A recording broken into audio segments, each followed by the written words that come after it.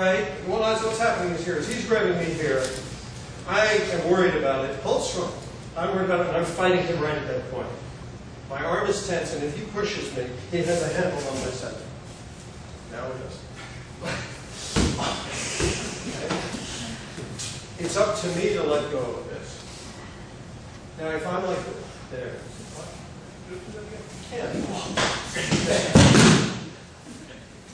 this is free. My spine's free. He can move my arm wherever he wants. Okay? Practice, please. Please let go of your arm. There's something I'm learning more and more. There's something I'm learning more and more that's absolutely amazing. Two parts to it. One is that uke will reflect anything I do. Right? I guess the other is almost the same. That whatever I feel, uke will reflect. Right? If he's grabbing me here, and I tense my shoulder, he can stop me. So yeah, you just let go of the shoulder. And I let go of mine. The illusion is that we're in a conflict with each other. It never happened. In order for him to grab me, he needs me. He cannot do it without me.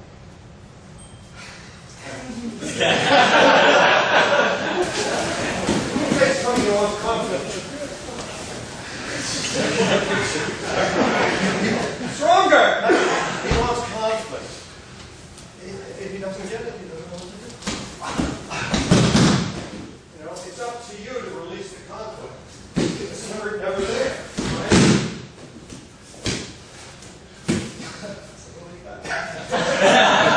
Okay, hold it down. Uke should go into kind of existential shock when they touch it. Because they're expecting conflict. They want conflict. They're very needy. Right? It's not really about you being strong. It's about them being alone. Right? He comes in and he wants this. Come on. He wants that, right?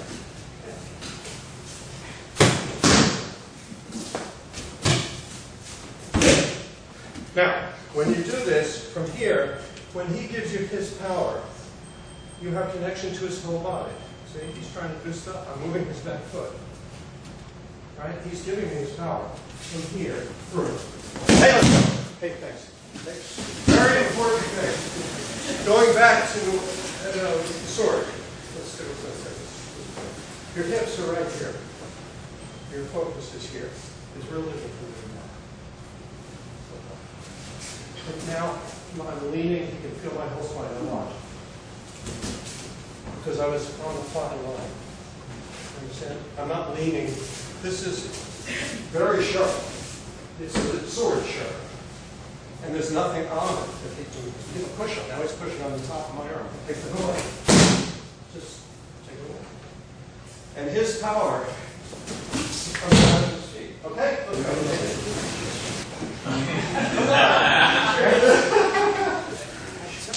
Don't just go in there quietly without anything.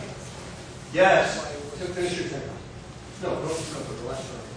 Just let it hang. Finish your tank. Now, these fingers here are leading my toes that way. Okay, good. This, what a lot of you are doing with the worry about this, you're doing tenkan like that. Right? This, your spine should be free. It looks like what is this, right? You know, your spine should be just really free to unfold. It shouldn't depend on looking. Okay? I don't know the Japanese word for it, but there's a way of saying float your uke, make your uke float. Right? When you give uke conflict here, he gets strong in his feet. Like you're rooting him because the conflict. You can just have his feet not have any. Just imagine he's on like a little hovercraft, 1 inch off the ground. Don't do anything to help his feet get strong. Okay, now basically this root goes to this hand, like through the bottom. So when they attack here, you actually have a connection to that. That's how you should see it. You shouldn't see it like the arm here. See, then his root is strong. Right? No. You see that there's a leap from his back foot that he's giving you. Right? And when you finish, too, you don't have to reestablish and put it back through. From here. Take his feet up. Just take his feet up. Luckily, the attackers usually by feet. They only have 2 feet. Okay, good. Look at that line. It's here, and I'm leaning on it. Now watch when I go straight up. Now this is, I'm free here. Very disconcerting here. Okay? So when you move, I'm like, right now all my awareness is here, and that is blind to both of us. Now it's all light for me. Make sense? Watch the hips. Now my hips are this way. See? So in order to get over here, I just aim it. I don't have to hold stroke. I don't have to ask his permission. Just there. Okay. And then his power starts to leak. If I bottle up his power, he still can feel it. He can feel his own strength. Here, look, when you're here, if you see your control stroke, if you see your arm as an obstacle, then it is an obstacle. You won't break through your arm. You don't have to put this in between. Just walk through. Here, look, you can do a pulse do here. Now I'm here. I want to get with her in this room. Okay, good. Thanks. Take what's up. It's natural in a lot of techniques to think at the beginning and then the end is 2 separate things. Like you go here and then you go after. No, that's in other words, you get away from the conflict and you put it right back in. Right? When you make the circle, this will eventually, this circle will come back. Right? That's what circles do. You're going this way and all of a sudden you're going this way. But if you separate from it, you lose all that lead. Hey! Okay, this might be a useful point. Talk about circle, triangle, and square, right? These are abstract shapes that humans can comprehend, okay? And actually, that's how you throw the deck, with the use of those shapes and stays. And you can see them structurally in the Omni, you can see them in space in the turning, right? You can see it in the landing, in the foundation. You're switching between circle, triangle, and square. Part of the learning is about your own body, but part of it is just your mind projecting that into space. It doesn't really matter. If I make the circle in space, that'll be fine. If Uke's following it, it'll be fine. It doesn't matter about me. But that's the paradox. If I do everything right, it doesn't matter about Uke. If I do everything right, it doesn't matter about me. Right? So when you do this, if you're thinking thinking muscles and structure, thinking all that, that's all back into my body. But from here, I'm just thinking of a circle. Hey, listen, as you practice,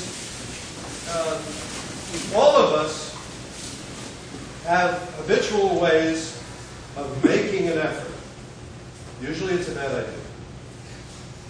I'm going to work hard. Now, you already messed up. So that's the difficult thing, is to do things without making an effort, whatever that added extra thing is. It's always extra. The effort is like, what is that? Some kind of whatever. And so as you practice, you'll notice, pay attention to where in your body you're tensing, where you feel pressure, and try to, in the practice, that's the purpose of the practice, is under pressure to not have any of those things happen. When you meditate, it's easier because nobody's bothering you. But you may not notice where your tension is. Your Uke will show you. Okay, so continue to practice and really watch your breathing, watch your shoulders, watch your elbows, watch your forehead. Okay, good. Okay, attached to you, ideally, like you're a puppeteer and he's the puppet. Right? And you control his body movement, right? From here, when you get here, see his position here? Now he's like this. Now, so when I want to throw him from here, I should push T-stroke. I should push that because just my center is underneath the arm is relaxed. Okay? If I push down on him, then I'm actually lifting my own thigh. This is just my center. It looks just like what Sickle Sensei was doing with the okay, right? So don't reestablish the conflict. You just adopts it, and he falls because he's holding up his legs. Okay, good. Right? Just make that last point clear again. When you do a Rimi Naga, right, you have this position here, and it's quite obvious if you put the center in underneath. It's the same thing here. You put your center. Okay, good. Thank you. For other martial arts, there's a concept of double weight. purpose for that, but it's not, shouldn't happen in the middle of the fight. You double weight. Right? Okay, so when you get to the end of this technique, don't stop. Double weight. This foot, the purpose of this foot, in my opinion, is to keep you from falling when Uke does. Right? After he's gone. So from here, weight goes to here, stays in this foot, and this just goes. Okay, now Aikido is specifically designed in its techniques for group attack. Right? It's not one-on-one. It's one on nothing or everything on whatever, you know? But it's not a fight between two people. It's not the same as martial art where you're trying to, you know, you're just watching out for the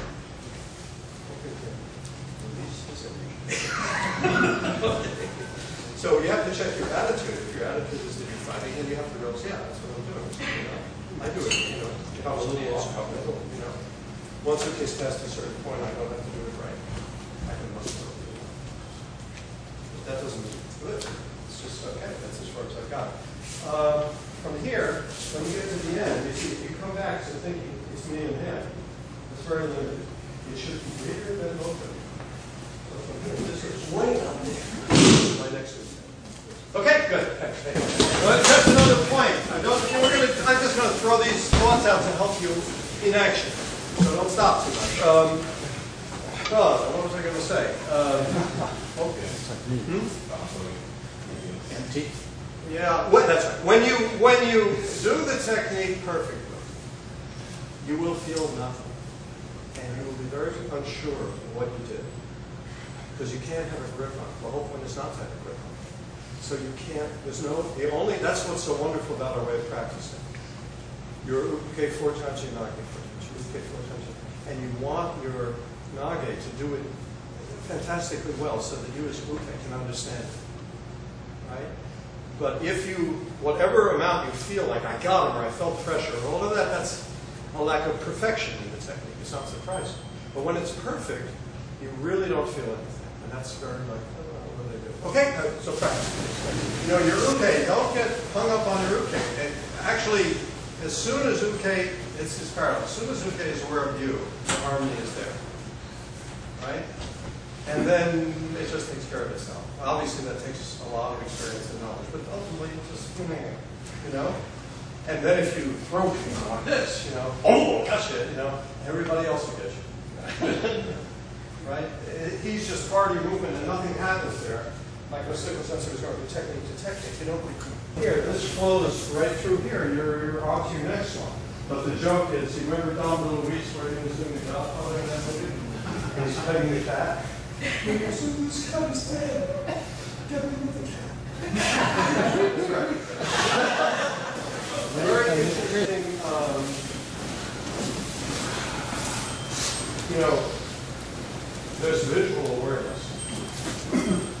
And then there's everything you're aware of that's not visual. Right? In Aikido, when they're standing like this, you can call this the light side or the bright side, and that's the dark side. Where we can't see it. When you do at the end of the technique, if you turn like this, you're putting him back in the light side. This way, if I throw him like that, my light side here, he's thrown into the dark side. There's a choice. There's more than one way to do it. You can turn like back this way. I'm totally focused here. Right? Or, that's my back. Okay? Please. Right to the back. Okay.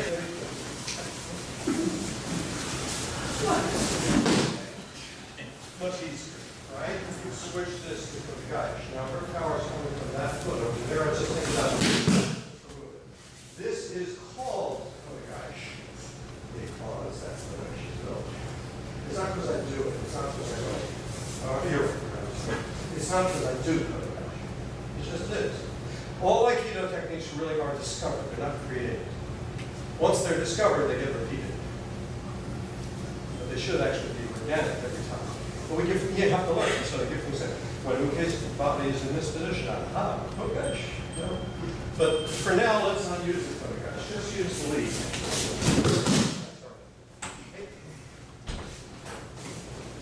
Just use the lead. I'm giving you a channel to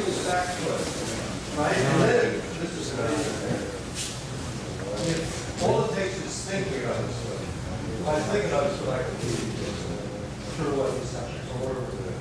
You can do that. So from here, see, I'm thinking about that outside. That's the puppet part. I'm sending a message, nothing to do with my body. I'm sending a message to that outside foot, and then I'm pulling them right. Right? But it's not just running around in form, thinking I'm going to do this, and I'm not paying any attention. No, that's a problem. Okay. From here, there. Hey, let's go.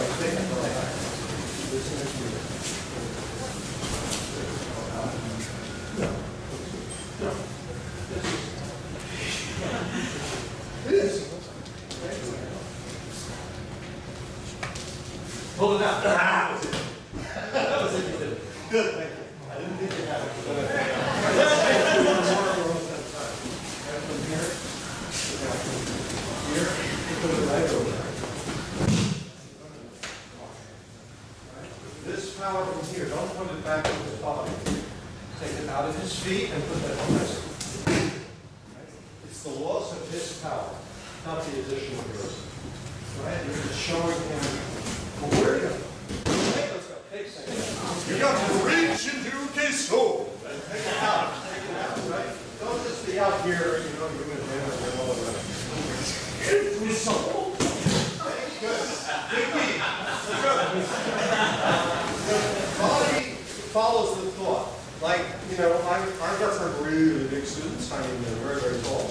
They're very big. I can't move their bodies, but they can.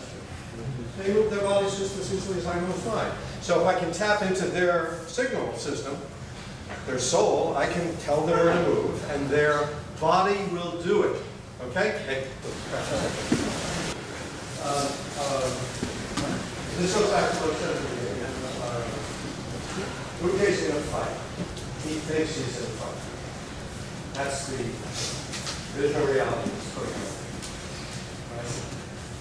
If you buy into that reality, then he's correct. It's true. But if you see, no,